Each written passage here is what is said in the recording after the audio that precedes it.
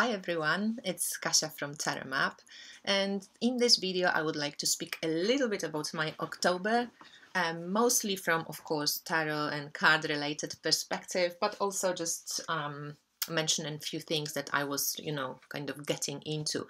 So I noticed in October I was going through a lot of my old decks. I have a big collection, as you know, and I keep using my decks. So I'm not this type of collector who just has decks on the shelves and is scared to use them. I use all of my decks, and when I don't use a deck, or when I feel like a deck is not interesting to me anymore, I usually sell them, give them, just move them on. So in October, as I mentioned, I noticed I started revisiting a lot of my old decks. So, for example, I had, as you know, this beautiful exchange with James Wenles and his Voyager Tarot, his beautiful star lesson, classes about the deck, which you can get on his website. So I started kind of reworking and reawakening my interest, in the decks that I already had. And because I haven't used them for a long time, they felt like, this kind of another new deck. And so yeah, this Voyager Tarot deck is really amazing. It's a collage deck. I know it's not everybody's cup of tea, but it's a perfect deck, and I've done a lot of it actually in the past for creative writing. So I used to, shuffle a deck either before I went to sleep, and then I would pull a card and leave it, on like next to my bed. And when I woke up, I used to just take the card, look at all the symbols, look at the image, and do in the morning before getting up creative writing with it. And creative writing or intuitive writing really is about allowing the free flow of your thoughts to be captured by the pen, and then the intuitive associations you have with the image to be captured with a pen. So if you look at the image and you sit in your bed and go, I don't know what to write, you write, I don't know what to write. I'm sitting here and thinking what to write. And at some point, seriously, the flow of subconscious or unconscious opens up, and you come up with some incredible insights.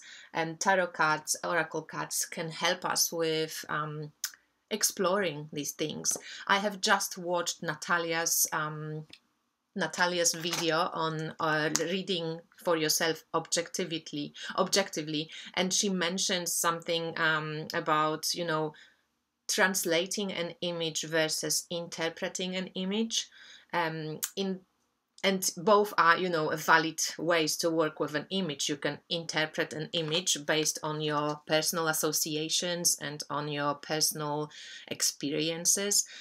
Like, for example, some will be really afraid of the devil. Some people might be afraid of goats. Some people might have tried mushrooms. Some people could have gotten sick by eating mushrooms. So you would put your personal opinion and your personal experience and your personal projection onto the image. That would be interpreting the image. But translating the image would be really working with archetypal associations of symbols that the image contains. And tarot oracle cards often are very great ways to work with an image like this. I'm actually looking for Natalia's channel so that you can, there you go. Her channel is called Ouroboros, and I highly encourage you to subscribe and check her videos. Natalia is a friend. We have been, chatting for years now together, and we've known each other as friends. And I'm so glad she started the channel. She is a psychologist, and she brings together psychology and tarot in such a wonderful way that I highly recommend you to check out her videos. So this deck, perfect for either intuitive, very subjective reading of tarot and seeing what personally you are sparked by, but also as a translating of the symbols that come up in the cards from a more maybe objective point of view that you can, you know, research and check in books, or see what the image, how the image was evolving, or how the symbol was evolving and stuff like this. So another deck that I, you know, revisited was this amazing, for me, amazing deck for shadow work, the Cecoli Tarot, Nicoletta Cecoli deck, you know, mass-produced deck, very cheaply affordable. Again, not everybody cup of tea probably, because it's a weird deck with all those crazy dolls, but it's really great for that kind of deep shadowy work. It's actually really punchy, very full on. For me, I find it personally quite a challenging deck to work with, these images. And they all kind of sulky, nobody's happy. You know, it's a very, maybe sometimes even difficult work for shadow, a difficult deck for shadow work. You might want to go for something lighter, but I personally really love this deck. So again, was discovering you know, the germs hidden in this deck. Another one is this awesome 4-element tarot deck, with it, which is really elemental, crazy in color, beautiful frames, cool artwork, very kind of earthy, shamanic artwork. Abstract, but also, you know, the major arcana have often renamed archetypes. So there's the wheel, tower for tower. So we have fire, water, air, you know, the elements. And beautiful, let me just show you the, I love Hermit. So this is the Hierophant, also the priest. Shaman for the hangman. And there's Empress. And these are the bags, so all 4 elements.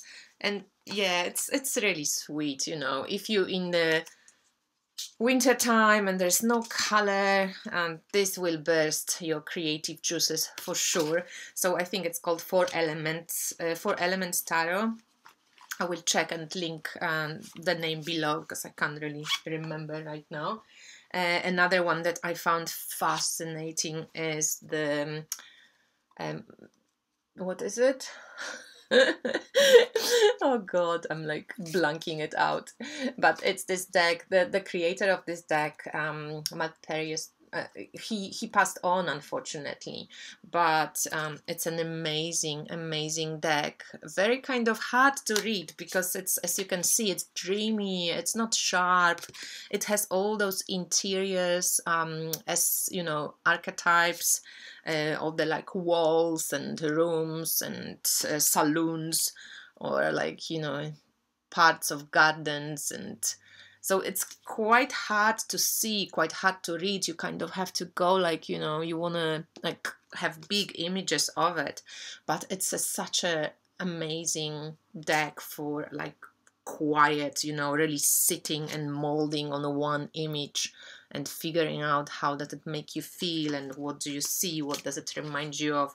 So this amazing deck, I'm going to again link the name of it below in the description box, because I forgot what it's called. Another one that I revisited, and actually I keep using weavers a lot, but this weaver Ashes, she reminds me of my great grandmother Marcela, and I love her. I think this is one of my favorites. I have a few that I'm really close with, and she's definitely one of the weavers that I feel personal, like very close personal connection with. So Ashes has been sitting with me for nearly the whole month, and working with. I love playing with the Forest of Precious Twigs. That's the deck that arrived from Kickstarter, and it is just an incredible oracle deck. I mixed it with the Wheatstar Oracle, so you know, I have 2 of them together now. They still fit into the box from, you know, like barely, but they do, of the box of the Forest of Precious Twigs. And this is by Trisha Murray, by Precious Twigs. Amazing oracle deck, so healing and beautiful. And the month would not have gone by without me using Oracle of Initiation. I so love this deck. I am constantly learning with it, through it, together with it. And also there is another deck. So this is Oracle of Initiation by Melissa Lucia.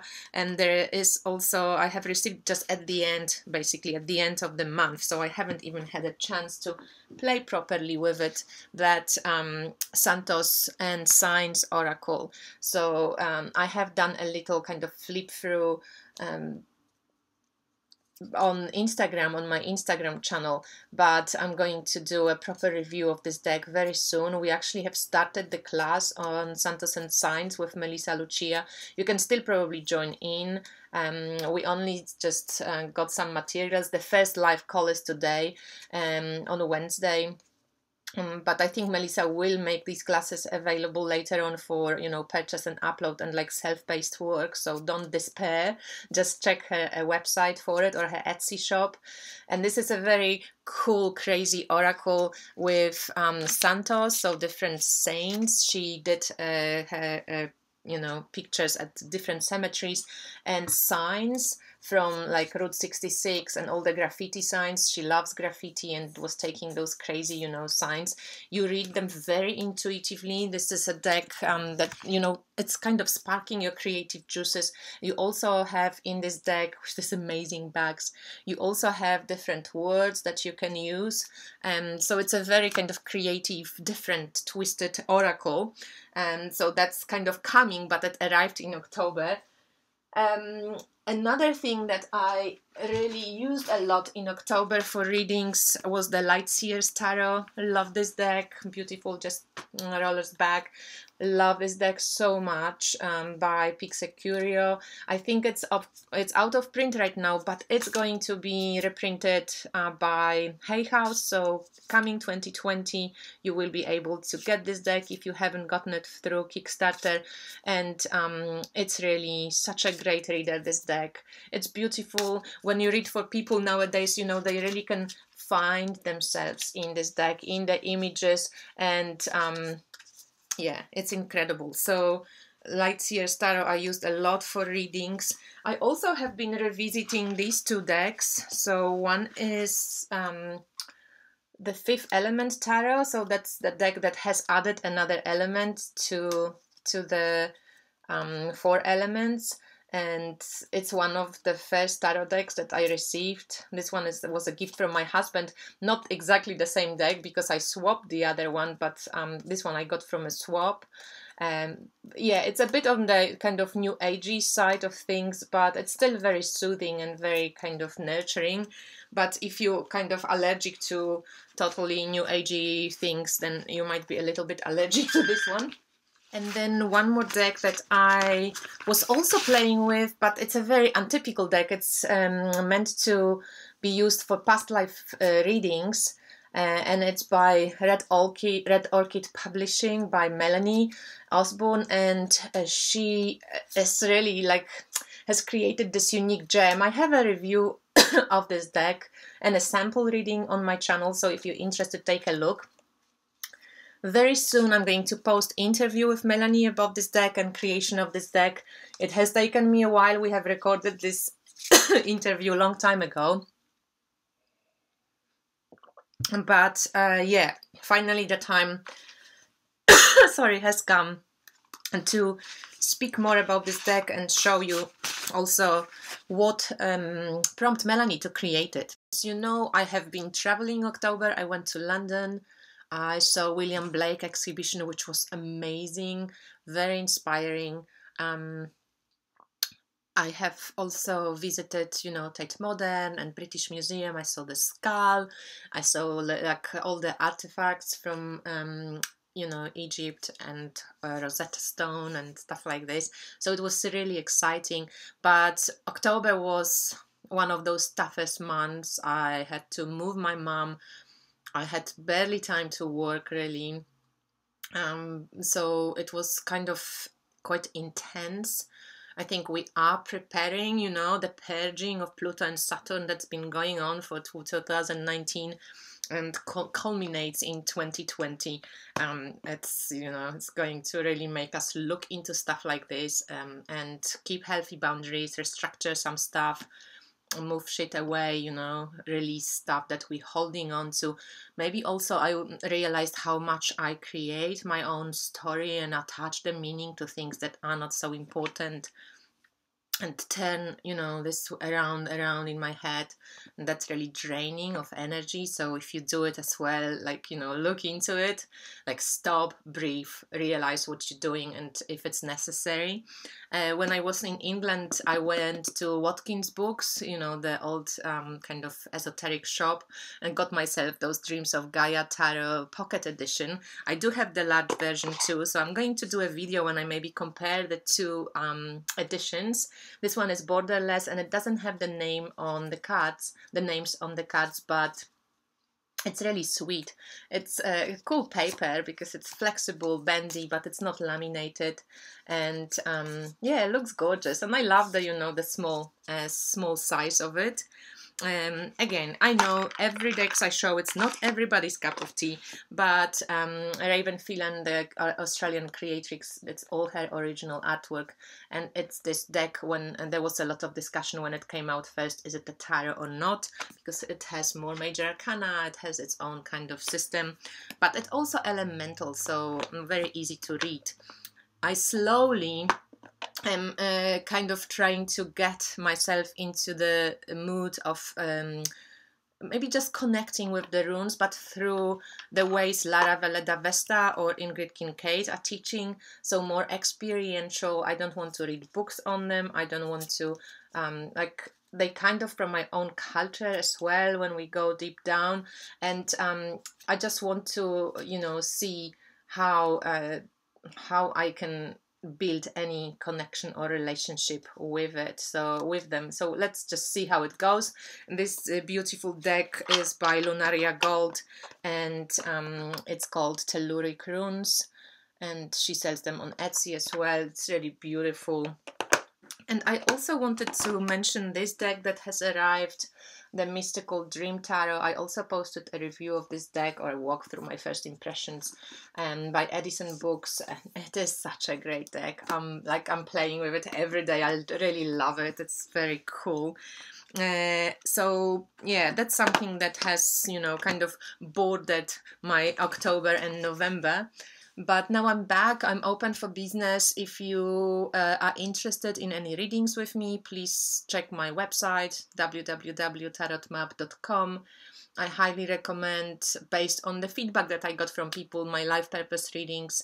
This is basically an astrology consultation plus a tarot oracle, tarot map style reading. There's also this beautiful creative tarot class that you can purchase for $15. Support me, but also learn a lot of new creative ways to play with many different decks if you own more decks like myself.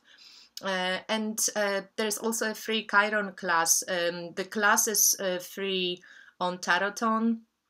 So if you put the hashtag Taroton 2019 Chiron tarot map, it will pop up, so you can take a look at this, and then you can download info, like free PDF of that class from my website, so you can check it out as well. And yeah, that's it. I just wanted to show you some of the stuff that I was into, and also really recommend Natalia's channel, which is amazing, and I'm going to do a few VRs to her videos, but yeah, everything in the right time, slowly. Thank you for watching, and I speak to you soon, guys. Bye.